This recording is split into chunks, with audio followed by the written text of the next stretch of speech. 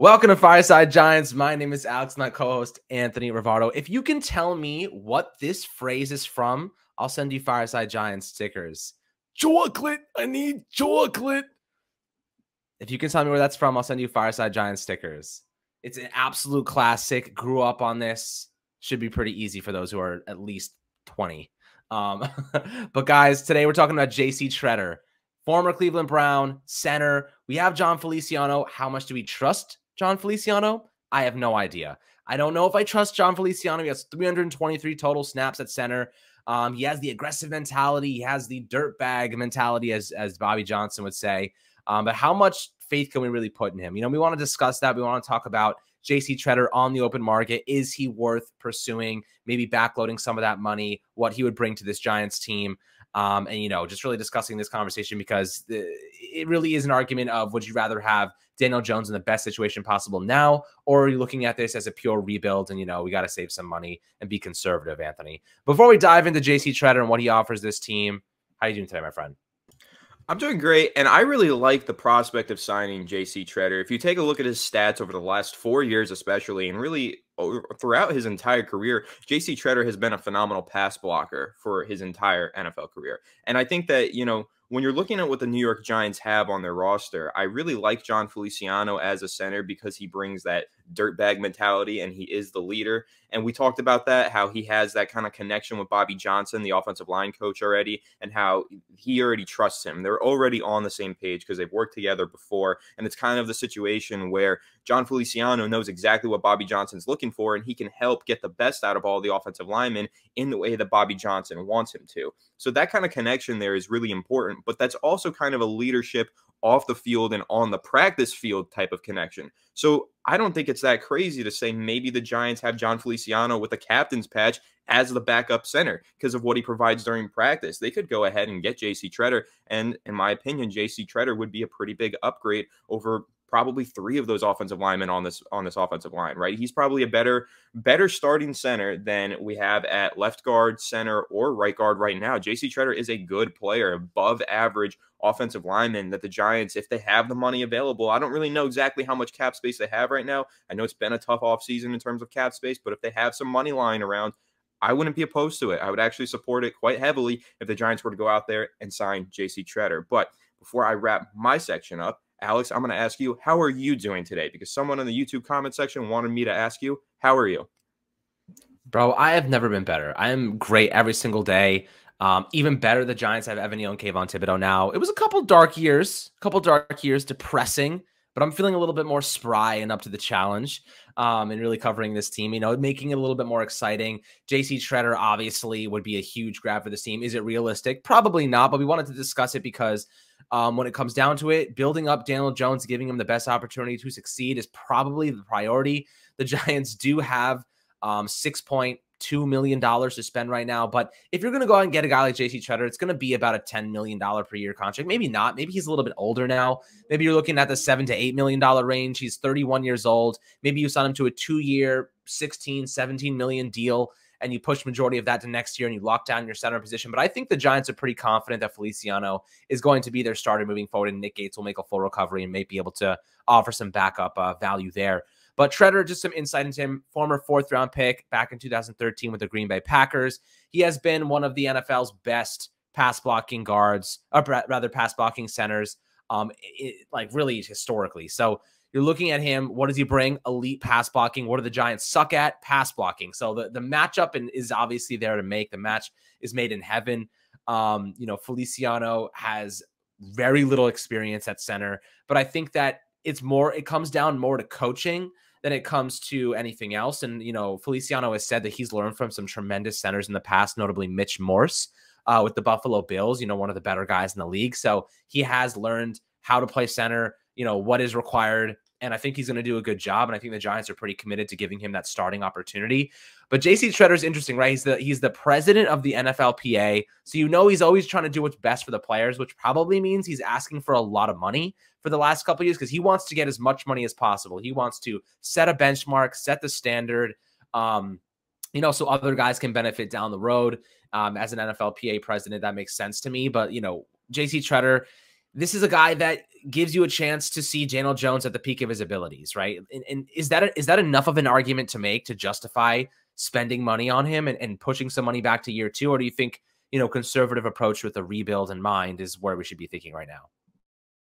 I think it kind of is back and forth, right? Because you can kind of look at JC Tretter and say this is maybe a 1 year deal and we get a immediate impact player to develop Daniel Jones this year. But I don't know, not necessarily. You could look at JC Tretter and you could look at maybe signing him for a couple of seasons. He's 31. Offensive linemen usually don't retire until they're like 35, right? That seems to be the average for a good offensive lineman. So the Giants could potentially sign him to maybe a 2 year deal. I know it's a little late in the offseason to try and sign somebody to a multi-year deal, but it's definitely possible for the Giants to look at JC Tretter and say, hey, you might not be the long-term solution at center. I don't think we're getting you for 5 to 10 seasons, being the fact that you're already 31 years old, but you might be a decent solution for the next couple of years, for a rookie that might step in at quarterback next year, or if Daniel Jones is on the franchise tag or gets an extension, whatever the situation might be at quarterback, they're always going to benefit from having a top-tier center, especially a top-tier pass-blocking center with athleticism like JC Tretter possesses. So you could look at JC Tretter as not only a 1 year stopgap solution at center, which is, in my opinion, what John Feliciano is a 1 year stopgap solution. You could look at JC Tretter as a potential solution for the next 1 to 3 years at the center position. Yeah, I mean, it's a tough decision to make because on one side of it, you're like, okay, you see the obvious pass blocking value he brings. He gives your left and right guard a tremendous boost of experience and proven production. So Mark Lewinsky, whoever ends up playing left guard, if it's Josh Azudu, you have an extremely experienced center who can help him take his game to another level. Feliciano, not experienced. This is like, we're one injury away from being in a really bad spot again. You know what I mean? Like the offensive line, while on paper looks like it's gotten a lot better, we're one injury away from being like, oh crap, we're back to square one. If Evan Neal, knock on wood, if Evan Neal has any issues, if Andrew Thomas has any issues, if for God forbid, John Feliciano goes down, who's our center? Nick Gates, who's coming off a significant knee injury, a broken leg rather. So, you got to think about that because injuries are very prevalent in the NFL. Every year, the Giants have issues on the offensive line, missing a couple games here and there, whoever it might be. So maybe getting a guy who has a proven track record like JC Tretter makes a lot of sense, right? Over the last 5 years, he's played in over 1,000 snaps every year. He's extremely reliable, extremely reliable. He does not get hurt, and that is something you have to love about him. Last year, he gave up 1 sack, 1 QB hit, and 8 hurries, over 1,039 offensive snaps. In 2020, very similar numbers, 1 sack, 0 hits, 6 hurries, over 1,192 total snaps. Really great run blocker, even better pass blocker. Like, this is a guy that if he's willing to sign a 2-year, $16 million deal, you may be like, shit, like this is somebody that you can't pass up on, right? Like that's the argument to make right now. But then you have the situation where like, where do the Giants find the money if they want to pay him right now? Would you be willing to restructure a Leonard Williams? Would you be willing to restructure anybody to try and open up a little bit more money to sign Tretter? Or are you more in the boat like, don't touch those contracts? Like, well, I'd rather push it back, but Joe Schoen has said, I don't want to push money back. So like all these factors together suggest that we're probably not going to go this route, but it's worth exploring. I don't think you can touch those contracts just because what Joe Schoen has in store for the future, what he wants to do. They want to free up cap space for next offseason, maybe spend a little bit more in the 2023 offseason period, get some of those impact free agents, when the Giants are a step closer towards being a more competitive team. I know a lot of Giants fans have high hopes. They think maybe the Giants can slip in with the 7th seed and make the playoffs this year. It's not the most realistic thing. It's not the most realistic outcome. The realistic outcome is they lose a lot of games, but they show some progress and they show some growth and they gear up for a successful 2023 season. This is kind of a bridge year, in my opinion, which is why JC Tretter might make sense and also might not make sense. You don't really want to spend money for a bridge player in a bridge season where you're not going to be winning a ton of football games. But if you can get him on a 2-year deal where he gets used to the Giants this year, and then he's still on the team in 2023 as a high-impact starter, that makes sense to me. So the only reason that I would want JC Tretter is not for a 1-year deal. I would want him for a 2 or maybe even 3-year deal to make him a solution for 2023 or even beyond. That's what I look at it with. But then again, taking a look at the money, just checked over the cap, the Giants have about $6.5 million in cap space. JC Tretter is probably going to eat up all of that cap space. And where does the rest of it come from? well, I don't really think that there's anybody left to cut without making severe sacrifices on the roster. And I don't think that there's really any contracts that you want to restructure. Otherwise, you're kicking the can down the road and you're making things more difficult for Joe Schoen in terms of signing free agents in the future. Taking a look at guys like Kenny Golladay or Leonard Williams, those are big contracts that the Giants might really want to get out of as soon as possible. Those are Dave Gettleman contracts. Joe Schoen didn't sign those. He didn't agree to those. He just inherited them. He might not want to keep those players around for the long run. He might be looking at Kenny Golladay like injury prone, hasn't been productive with the Giants. Not my guy. I want to go in a different direction. But if he restructures that contract, he doesn't have that opportunity anymore. He has no way of getting out of it if he restructures it. He's just going to have to stick with Kenny Golladay for basically the rest of that deal. And that might not be what Joe Schoen wants to do. He probably wants the flexibility and the autonomy to say, no, I don't want this player on this team anymore. I want to cut him. So I don't see him actually restructuring any of these contracts, especially if he's doing it just to acquire a center like JC Tretter, who might not even be here for more than 1 to 2 seasons. It's just not worth it. You don't want to tie yourself to Leonard Williams' ginormous contract for an additional season or 2 just to get JC Tretter in here for 1 or 2 years. Again, I really like JC Tretter, phenomenal player. If the Giants had the money, I'd be all in on it, but they don't have the money. And when you're taking a look at positional value, centers, they don't really add a whole bunch of wins to the win column anyway. They might make a huge impact, and it might be really important for Daniel Jones to have an above average and high quality offensive lineman in front of him. But is that center really going to start winning games for the Giants? Probably not. So it's probably not worth it to spend that money and make sacrifices by restructuring other contracts on the roster as well.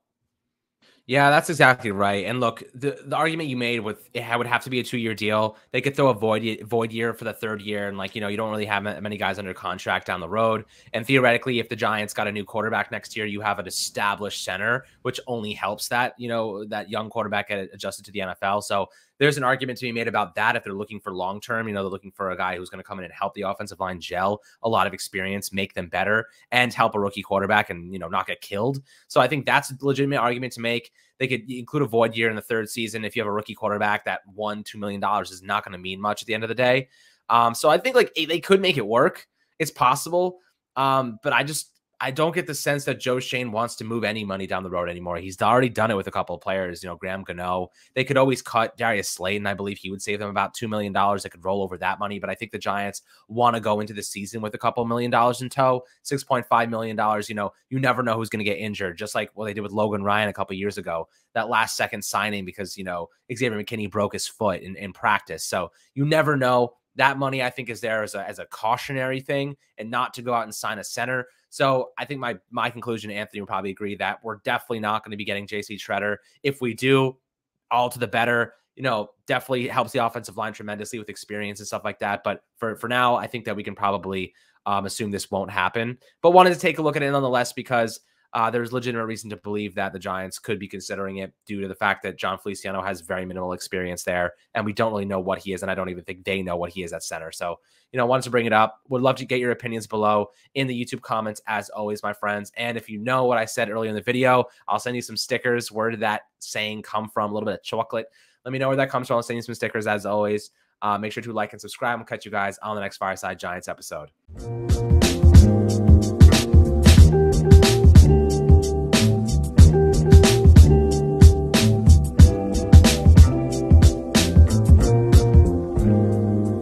So